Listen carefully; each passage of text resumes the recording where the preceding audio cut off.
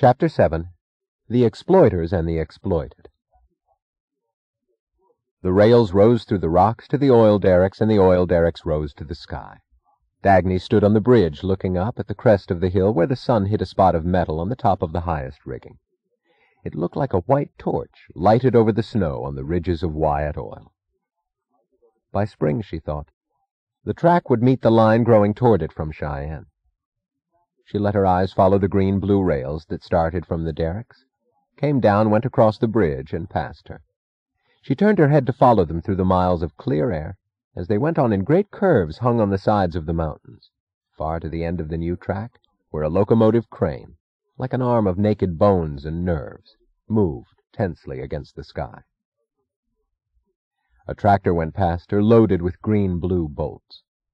The sound of drills came as a steady shudder from far below, where men swung on metal cables, cutting the straight stone drop of the canyon wall to reinforce the abutments of the bridge. Down the track she could see men working, their arms stiff with the tension of their muscles as they gripped the handles of electric tie tampers. "Muscles, Miss Taggart," Ben Neely, the contractor, had said to her. "Muscles. That's all it takes to build anything in the world." No contractor equal to McNamara seemed to exist anywhere. She had taken the best she could find. No engineer on the Taggart staff could be trusted to supervise the job. All of them were skeptical about the new metal. "Frankly, Miss Taggart," her chief engineer had said, "since it is an experiment that nobody has ever attempted before, I do not think it's fair that it should be my responsibility." "It's mine," she had answered. He was a man in his 40s who still preserved the breezy manner of the college from which he had graduated. Once, Taggart Transcontinental had had a chief engineer, a silent, gray-haired, self-educated man who could not be matched on any railroad. He had resigned 5 years ago. She glanced down over the bridge. She was standing on a slender beam of steel above a gorge that had cracked the mountains to a depth of 1,500 feet. Far at the bottom she could distinguish the dim outlines of a dry riverbed, of piled boulders, of trees contorted by centuries. She wondered whether boulders, tree trunks, and mussels could ever bridge that canyon. She wondered why she found herself thinking suddenly that cave-dwellers had lived naked on the bottom of that canyon for ages. She looked up at the Wyatt oil fields. The track broke into sidings among the wells. She saw the small discs of switches dotted against the snow. They were metal switches of the kind that were scattered in thousands, unnoticed, throughout the country. But these were sparkling in the sun, and the sparks were greenish-blue. What they meant to her was hour upon hour of speaking quietly, evenly, patiently, trying to hit the centerless target that was the person of Mr. Moen, president of the Amalgamated Switch and Signal Company, Incorporated, of Connecticut. "But, Miss Taggart, my dear Miss Taggart, my company has served your company for generations. Why, your grandfather was the first customer of my grandfather, so you cannot doubt our eagerness to do anything you ask, but—" "Did you say switches made of Reardon metal?" "Yes." "But, Miss Taggart, consider what it would mean having to work with that metal. Do you know that the stuff won't melt under less than 4,000 degrees? Great? Well, maybe that's great for motor manufacturers. But what I'm thinking of is that it means a new type of furnace, a new process entirely, men to be trained, schedules upset, work rules shot, everything balled up, and then God only knows whether it will come out right or not. How do you know, Miss Taggart? How can you know when it's never been done before?" "Well, I can't say that that metal is good, and I can't say that it isn't."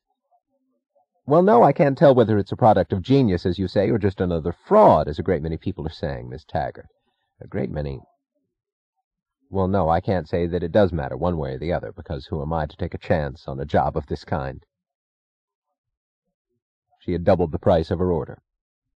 Reardon had sent 2 metallurgists to train Moen's men, to teach, to show, to explain every step of the process, and had paid the salaries of Moen's men while they were being trained. She looked at the spikes in the rail at her feet.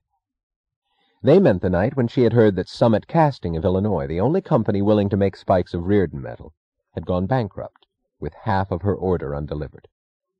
She had flown to Chicago that night. She had got 3 lawyers, a judge, and a state legislator out of bed. She had bribed 2 of them, and threatened the others. She had obtained a paper that was an emergency permit of a legality no one would ever be able to untangle. She had had the padlocked doors of the Summit casting plant unlocked, and a random half-dressed crew working at the smelters before the windows had turned gray with daylight. The crews had remained at work under a Taggart engineer and a Reardon metallurgist. The rebuilding of the Rio Norte line was not held up. She listened to the sound of the drills. The work had been held up once, when the drilling for the bridge abutments was stopped. "I couldn't help it, Miss Taggart," Ben Neely had said, offended. "You know how fast drill heads wear out. I had them on order, but Incorporated Tool ran into a little trouble. They couldn't help it either. Associated Steel was delayed in delivering the steel to them, so there's nothing we can do but wait. It's no use getting upset, Miss Taggart. I'm doing my best." "I've hired you to do a job, not to do your best, whatever that is." "That's a funny thing to say. That's an unpopular attitude, Miss Taggart, mighty unpopular." "Forget Incorporated Tool. Forget the steel. Order the drill heads made of Reardon metal." "Not me. I've had enough trouble with the damn stuff in that rail of yours. I'm not going to mess up my own equipment." "A drill head of Reardon metal will outlast 3 of steel." "Maybe. I said order them made." "Who's going to pay for it?" "I am." "Who's going to find somebody to make them?" She had telephoned Reardon. He had found an abandoned tool plant long since out of business. Within an hour he had purchased it from the relatives of its last owner. Within a day the plant had been reopened. Within a week, drill heads of Reardon metal had been delivered to the bridge in Colorado. She looked at the bridge. It represented a problem badly solved, but she had had to accept it. The bridge, 1,200 feet of steel across the Black Gap, was built in the days of Nat Taggart's son. It was long past the stage of safety. It had been patched with stringers of steel, then of iron, then of wood. It was barely worth the patching. She had thought of a new bridge of Reardon metal. She had asked her chief engineer to submit a design and an estimate of the cost. The design he had submitted was the scheme of a steel bridge, badly scaled down to the greater strength of the new metal. The cost made the project impossible to consider. "I beg your pardon, Miss Taggart," he had said, offended. "I don't know what you mean when you say that I haven't made use of the metal. This design is an adaptation of the best bridges on record. What else did you expect?" "A new method of construction." "What do you mean, a new method?" "I mean that when men got structural steel, they did not use it to build steel copies of wooden bridges." She had added wearily, "Get me an estimate on what we'll need to make our old bridge last for another 5 years." "Yes, Miss Taggart," he had said cheerfully. "If we reinforce it with steel, we'll reinforce it with Reardon metal." "Yes, Miss Taggart," he had said coldly. She looked at the snow-covered mountains. Her job had seemed hard at times in New York. She had stopped for blank moments in the middle of her office, paralyzed by despair at the rigidity of time which she could not stretch any further. On a day when urgent appointments had succeeded one another, when she had discussed worn diesels, rotting freight cars, failing signal systems, falling revenues, while thinking of the latest emergency on the Rio Norte construction. When she had talked, with the vision of 2 streaks of green-blue metal cutting across her mind. When she had interrupted the discussions, realizing suddenly why a certain news item had disturbed her, and seized the telephone receiver to call long distance, to call her contractor to say, "Where do you get the food from for your men?" "I thought so." "Well, Barton and Jones of Denver went bankrupt yesterday. Better find another supplier at once if you don't want to have a famine on your hands." She had been building the line from her desk in New York. It had seemed hard. But now she was looking at the track. It was growing. It would be done on time. She heard sharp, hurried footsteps and turned. A man was coming up the track. He was tall and young. His head of black hair was hatless in the cold wind. He wore a workman's leather jacket. But he did not look like a workman. There was too imperious an assurance in the way he walked. She could not recognize the face until he came closer. It was Ellis Wyatt. She had not seen him since that one interview in her office. He approached, stopped, looked at her and smiled. "Hello, Dagny," he said. In a single shock of emotion, she knew everything the 2 words were intended to tell her. It was forgiveness, understanding, acknowledgement. It was a salute.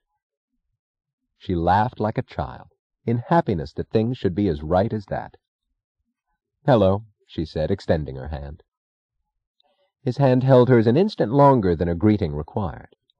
It was their signature under a score settled and understood. "Tell Neely to put up new stone fences for 1.5 miles on Granada Pass," he said. "The old ones are rotted. They won't stand through another storm. Send him a rotary plow. What he's got is a piece of junk that wouldn't sweep a backyard. The big snows are coming any day now." She considered him for a moment.